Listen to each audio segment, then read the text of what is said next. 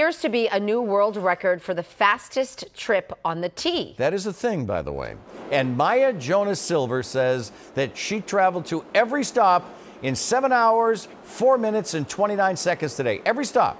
That would break the old record of 7 hours, 29 minutes, which was set a few years ago. Maya started at 5 in the morning at Riverside, and she finished at Alewife on the Red Line just after noon. All right, Maya, why? I thought after living here my whole life, like if there's one skill I've developed, it's knowing how to get around on the T. So she did it. The record, by the way, is measured by the total time it takes to stop at the stations on the 4 subway lines, plus the Ashmont-Mattapan line. The people at the Guinness Book of World Records are still trying to verify the new mark. So first of all, it's a thing. It is a thing.